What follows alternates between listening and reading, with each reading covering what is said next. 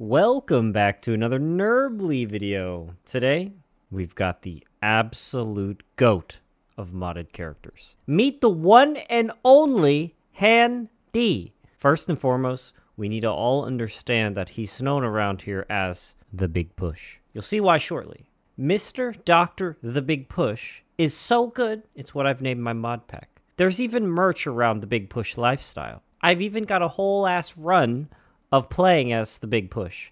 Don't worry about how it ends, just focus on the middle bits, alright?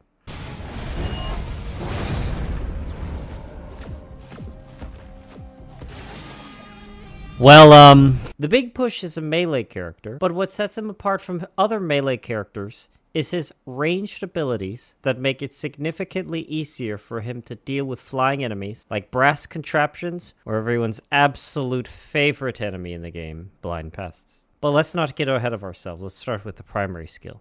The first primary skill is called Hurt.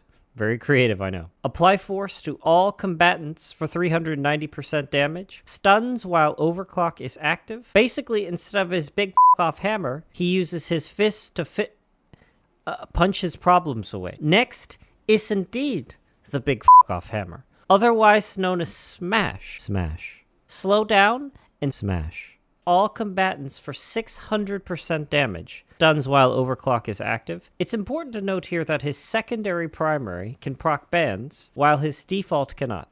Both Smash and Hurt can hit multiple enemies at once. It's just a little bit more noticeable if you're using the big off hammer. The Big Push only has one secondary skill, and it's Forced Reassembly.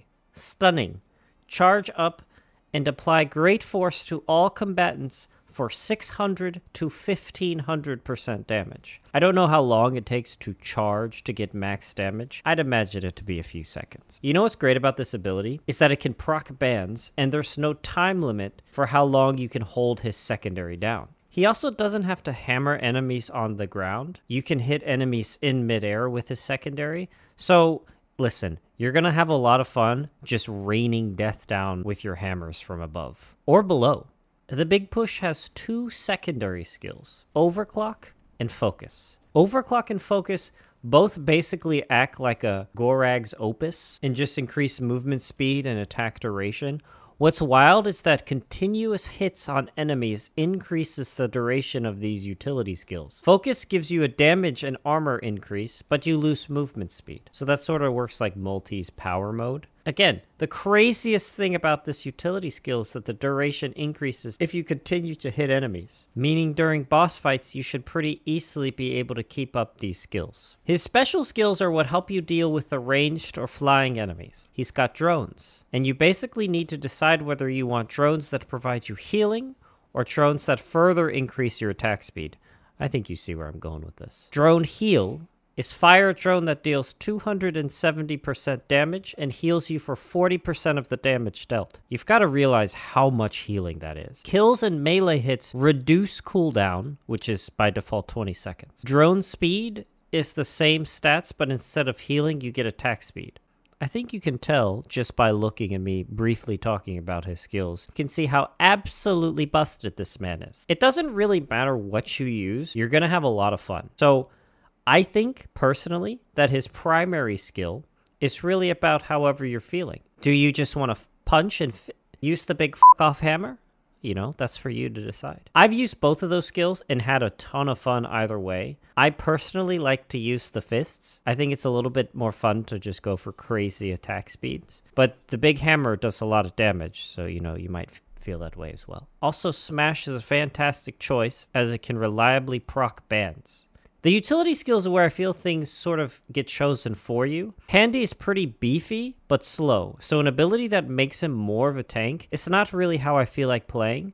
So I always pick Overclock. His special skill also feels like it's about your preference. I personally don't feel like I need the healing that Drone Heal provides. The Big Push already has enough survivability as is. I think you'll be fine and have more fun if you go for Drone Speed. So again, choose whatever primary you feel, then go with Overclock and Drone Speed. As for items, like I mentioned earlier, he's a pretty slow character, so anything that increases his movement speed a lot, you know, Goat Hoof, Speed Cola, Mocha, Red Whip, These are all good pickups. Backup Mag works really well as you can use his secondary to negate fall damage as well. Plus, it helps proc bans if you're not using the Smash primary. The Big Push also does really well on hit effects, since you'll find yourself using your drone so often. Ukulele, ATG, tri-tip daggers are all great for him. I mean, that's pretty much it. Personally, I think I almost called him Handy there. Personally, I think the Big Push is the strongest character in the game, modded or otherwise, while also being a ton of fun. If you've made it this far, you deserve to know why he's known as the Big Push. If it wasn't obvious from the gameplay, he's very good at just launching enemies using his secondary, then spamming his primary to push big enemies off the edge of the map. It's a super unique and satisfying way to play. Nothing like grabbing a bunch of mountain shrines and then just pushing a heavy boss right off the edge in the first 10 seconds. But listen, okay? Don't take my word for it. Go give him a shot. Let me know what you think. Also, let me know which character you think I should check out next. As always, thank you for watching. I'll see you in the next one.